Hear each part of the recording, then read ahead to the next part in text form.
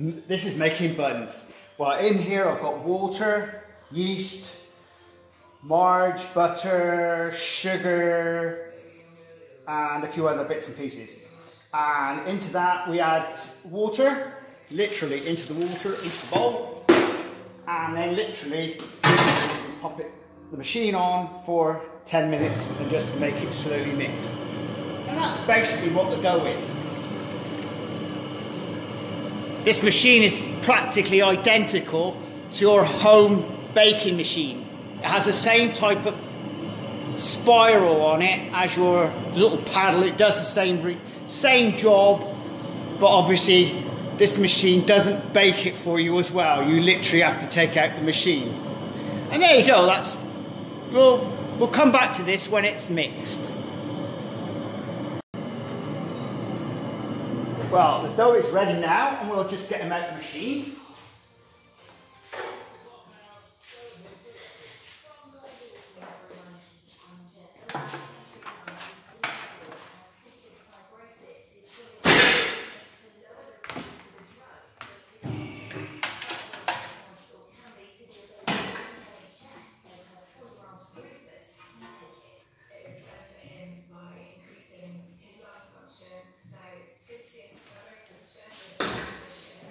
Best to clean the machine whilst it's wet, while it's still wet, because once it dries, it's very difficult to clean out. But for this purposes, I'm moving on, so you can see what I'm doing.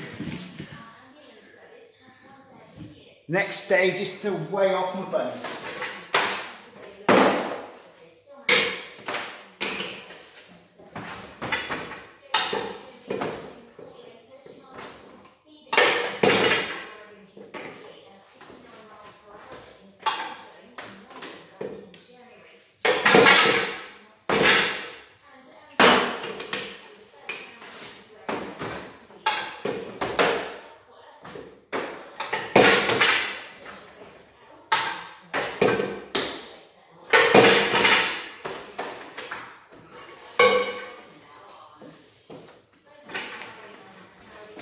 Fold the buns up.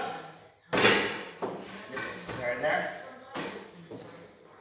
These are the Chelsea buns, so they won't be like little oblongs.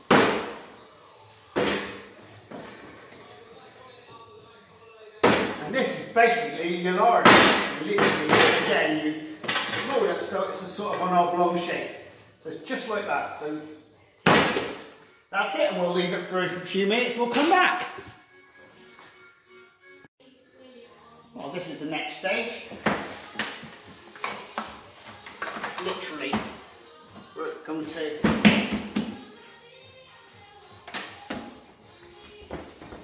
make it lardy, as you can see.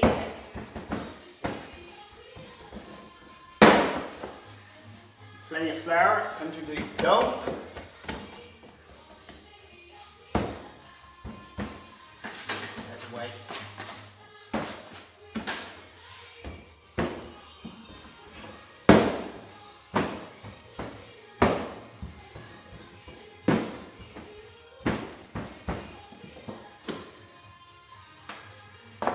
This is what they mean by handmade these days.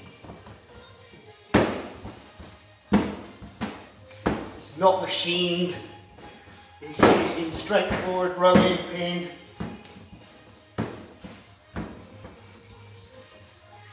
And that little bit of skill. Right, there we go. Mark that 2 parts now. It's quality lard. There's no smell to this.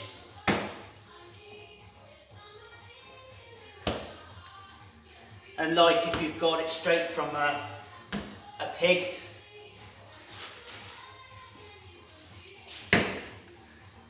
When you cook your pork, you smell pork, but with this, there is no pork smell. There you go, literally all that lovely, lovely lard. There you go. Granny would just love this now, as you can see. There you go, covered everything with lard. That's it. Next stage, just to add to the amusement, fruit. Nothing but it. Look at that. Lovely. Plenty of fruit on those. Once again, and to top it off, sugar. Just can't beat it. The combination of that lovely lard and sugar. There we go. Pop that on that over. Push this one over like this. Literally speaking. Again, more sugar. Oh, look at it. You can't beat it, can you? Oh. Cover this over this way, like this. As you see, I've probably been doing this so long, over the years, you get to habit. This was one of my first jobs in the bakery when I was 16. Learn how to make the lardy. And I used to eat them as much. I could probably eat one a day with no trouble at all. There you go. Literally fold that one over here. That one over here.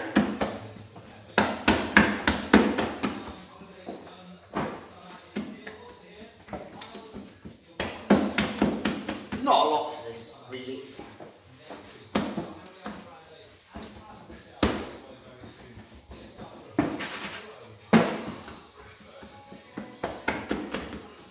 Right, literally next job. Getting your old tray out. Always better to get one that's got some glue in the bottom. It always has, because that will come through and it will stick to the bottom of the lardy, so it gives all that nice gluey, sticky, treacly, the treacly bit. Some people prefer just the edge parts. I'll just press that out into the tray. Just roll it up like this.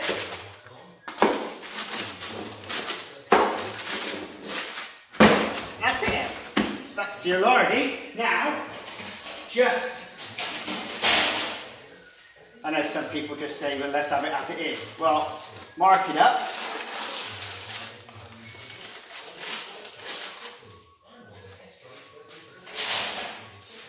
And literally speaking, whilst it's like this, you just cut them up. Ready. Any part, I've only partly cut them.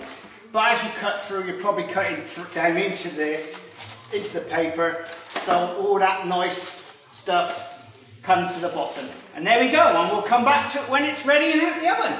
Or thereabouts. Well, all the buns are ready.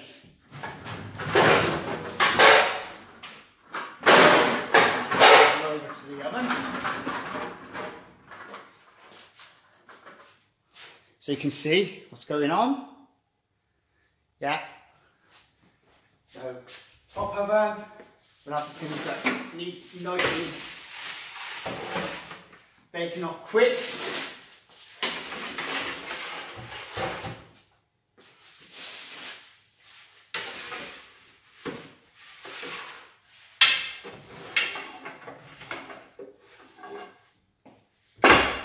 And now here's a lardy. This is a lardy we made earlier. All ready. Now the temperature for this one, we only want about 400 old-fashioned Celsius. And that will take around 30 minutes to bake. And I'll see you in a bit. Well, we're back and the lards are ready.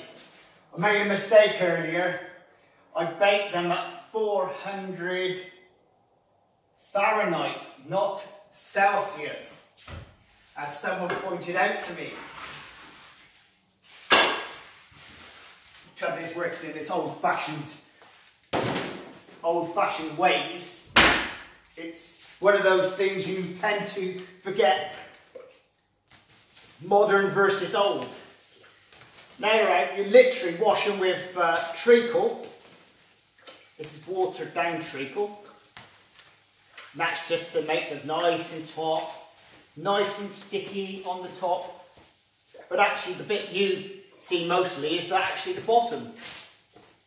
If you look down the side there, you can see that it's very, very, very, very hot. It's bubbling away to itself. You probably can hear that. Yeah. So literally now, I leave it there for 30 minutes to rest, to go cool enough, and we'll come back and we'll turn it out and cut it up. See you in a bit.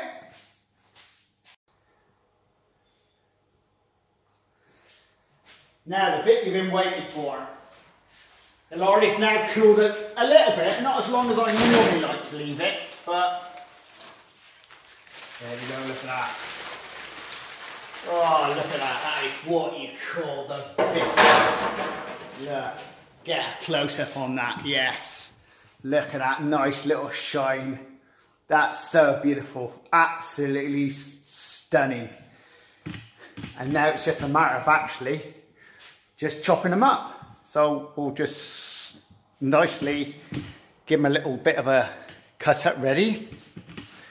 Get this in the position. Just to literally, here we go. They're still hot.